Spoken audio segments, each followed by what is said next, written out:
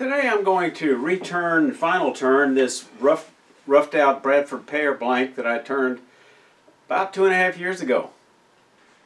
Fellow YouTuber and woodturner Larry Randolph, the Missouri woodturner, sent Sam Angelo and I a beautiful Bradford Pear blank, all three blanks cut out of the same tree. It's part of an experiment on rough turning and then checking the drying conditions in different parts of the country. It weighed 10 kilos, or about 22 pounds, when as a rough blank. Larry lives in Missouri. Sam lives in Billings, Montana, and of course I live here in the Atlanta area in Georgia. So I rough turned this bowl on October the 19th, 2019, and the weight at that time was 6 pounds and 10 ounces. You can catch that original video of me rough turning that blank and talk about drying in this video here. In just 3 months, this rough turn bowl had lost most of its weight. You can tell in the last year and a half or so, it's only lost about 2 more ounces. I used Titan power grip jaws when I first turned this bowl. The safe recommendation is to turn a tenon 1/3 of the size of the diameter of the bowl. Certainly when you turn it green, you need to leave it a little bit larger because you don't want an optimum tenon size. You want one a little large because it's going to go oval with the turning. Now I have turned bowls as large as 10, even 12 inches with the standard 2-inch jaws, but they weren't nearly as thick as this. A platter would be somewhat safe, but you need to, ideally this is not your best choice on a bowl this size, or you're liable to rip it out of the chuck. So I use this friction chuck that I put it in my power grip jaws and put a little piece of closed cell foam to give it a little better friction against the bottom of the irregular shaped bowl. And bring up the tailstock. And tailstock. And I start shaping. I'm using a 1/2 inch bowl gouge. I'm going back to trying a Stuart Batty 40/40 grind, seeing how that works. I've used it in the past, but you gotta hand sharpen it. This Bradford Pear is very, very hard wood, very dry, dusty. It's kind of brittle. Sharp tools.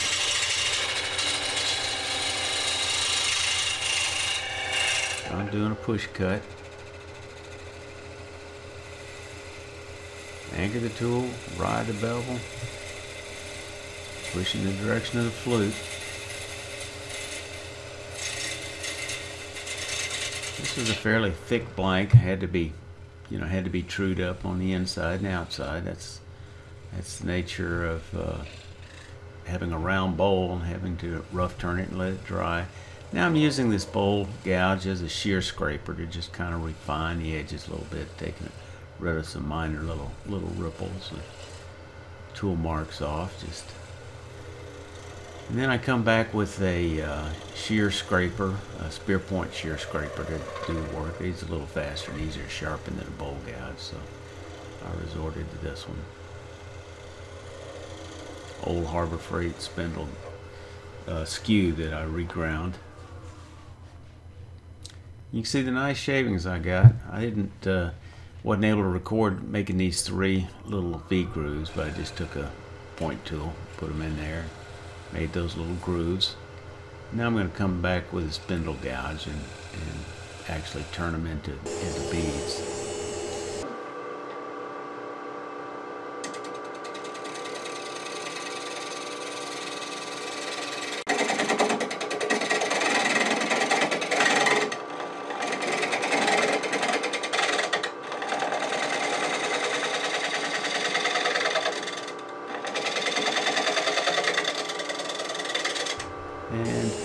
And sand the bowl on the outside.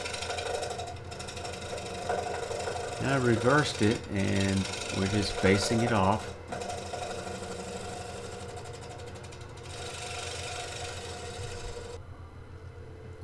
Got to swing that handle real far out because that bevel's got to be 90 degrees of the wood to keep it from skating. And of course it's an irregular edge there, so Takes just a little bit of effort. Kind of anchor the tool and make those initial cuts so it'll have a shoulder to ride on. And then once you get that shoulder, it's pretty easy to go in there and keep on hollowing that bowl out. I'm only going about 2/3 of the way down on the hollow, and the bottom I'm going to deal with a bottom feeder in a little while after I get the walls uniform thickness. Now I'm coming back, thinning them out a little bit, coming in a little bit of a shadow line there, just below the rim. Add a little nice detail with that shadow line going in a little bit.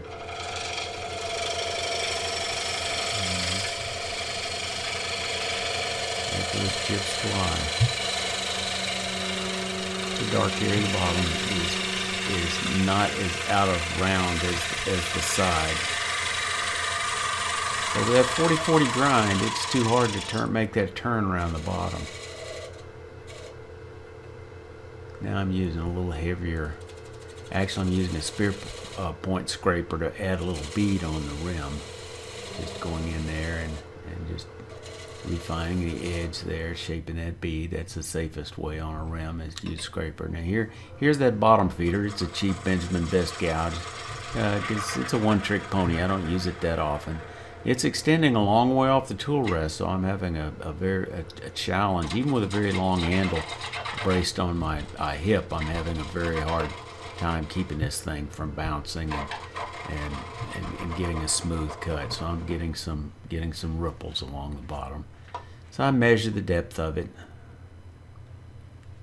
And your hands are more sensitive to your eyes. You want to feel that curve. So now I'm in there with a really thick, heavy negative rake scraper, just to get rid of those ripples at the bottom that I wasn't able to cut out with that bottom feeder. No shame in using a scraper. This is a heavy-duty one. Again, it's a negative rake. I've got a video on negative rake scrapers here if you're interested in watching. Just refine those edges. If this was a regular conventional scraper, I could not come out around the rim like this or it would explode. But the negative rake scraper allows you to do that. Again, I stop the tool. I don't like to touch spinning wood. Feel that curve. Still got a little bit of a bulge there near the bottom. I'm going to mark that with a pencil. More easily identify where I need to come back in there with a scraper. Check the depth one more time. See how much I can come down. Just look at the end of that. See where it is. I refine that bottom, get a nice, smooth, continuous curve, no flats.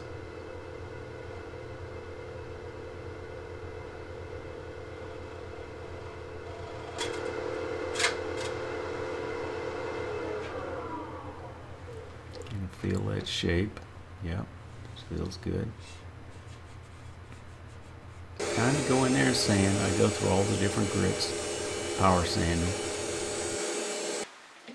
So now we're going to remove the tenon on the bowl. Let me show you a pretty traditional way to do that. It doesn't require any special equipment to speak of. So I'm going to use a friction chuck. Depending on the shape of the rim, I'd either use a round, I'd use one of my vacuum chuck with fun foam on it. But in this case, my rim is flat. This should work just perfectly well. I've got a threaded flat plate here with some that 1/16 inch closed self foam. So I'm simply going to put my bowl on it. I've still left that dimple. That's very important. I always leave that live center dimple. Put that on here. Bring up. Put in my live center here. In this case, I'm going to use a cone center. I'll show you why in just a moment.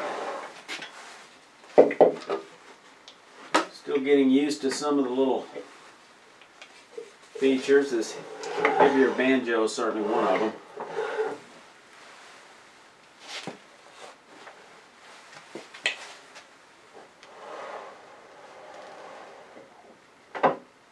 There. This Acme thread goes out a lot faster which is nice. When you spin it, it just moves in and out a lot faster. So okay, so now I've got a nice even tension on it. Get my tool rest in here where I can start removing that tenon. I'm going to use this 1/2-inch bowl gouge to just start wasting away the tenon, coming straight in. I could do it this way, but this is a little harder because I'd be more in grain. This way it's all tends to be side grain. Get the speed up just a little bit.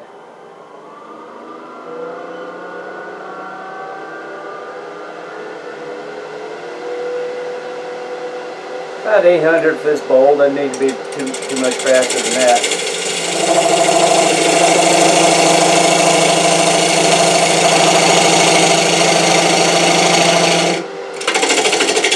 Take it down in the cut. I want to go ahead and smooth this over a little bit here.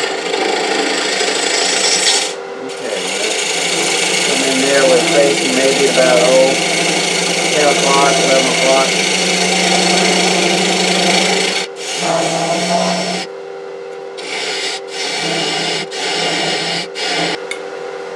Sitting right at center.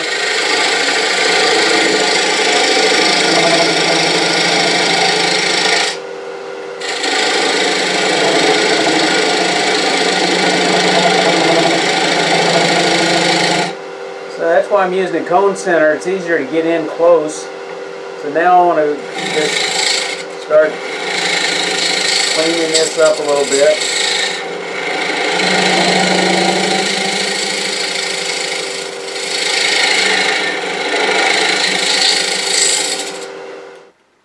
And that's looking good. Just a little bit proud on the outside.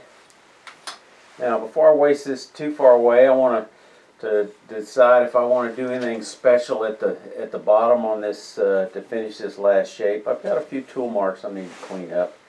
I'll come in there with a negative rake scraper. Take care of that.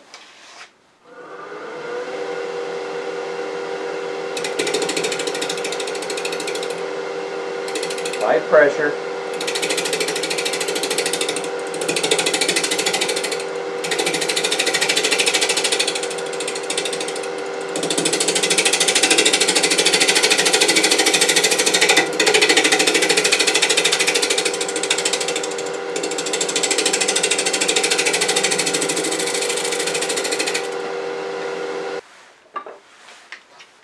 Use this come up on the side, see if I can't do a little bit of job of that. And before I do it, because this Bradford Pear is very brittle, I'm going to just spray a little bit of water on it to see if I can't harden it a little bit. Matter of fact, I think what I'm going to do is I'm going to rub a little wax on it.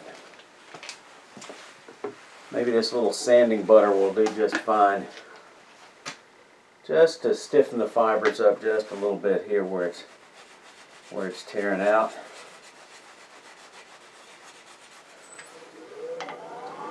I'm going to bring this up on its side. And just very gently just press it. Very light pressure.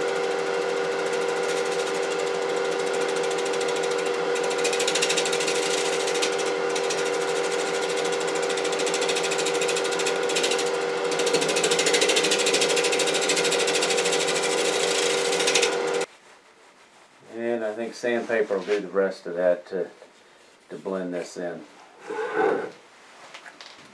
Got a few little ripples here. I need to smooth that out just a little bit more. So we're going to do that with a bit of a shear scrape.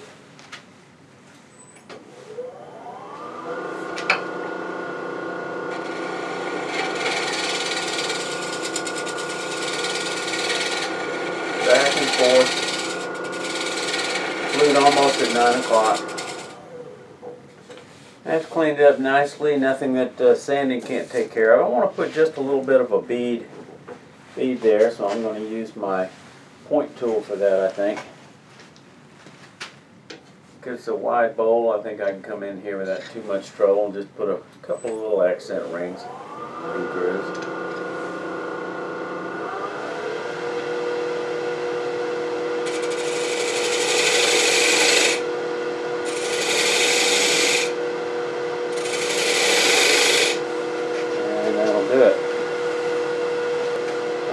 I need to cut this little stub down a little bit, so I'm going to use a detail gouge. It's got a long point, makes it easy to get down in there. Raise the tool rest just a little bit. Here's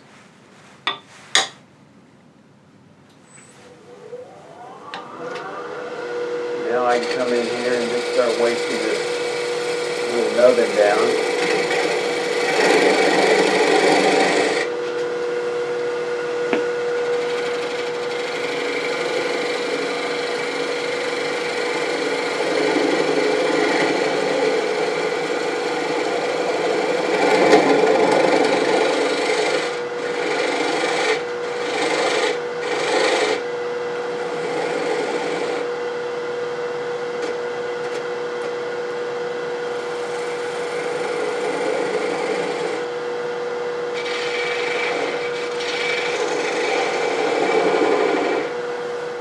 And that's probably as close as we need to try to do it with it turning. Now I'll just cut that off with a flush cut saw.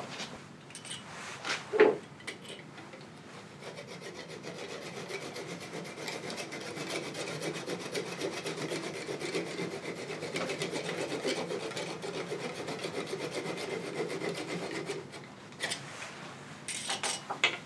we'll take that loose.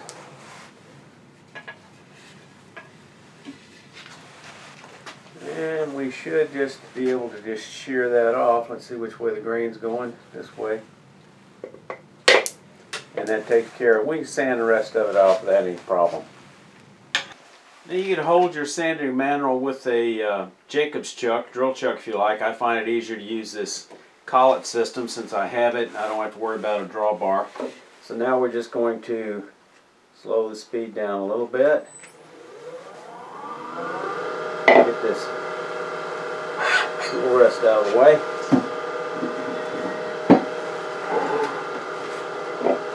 And now you just come in here, hold it with 2 hands, just keep turning it around so you don't get it too flat in one spot.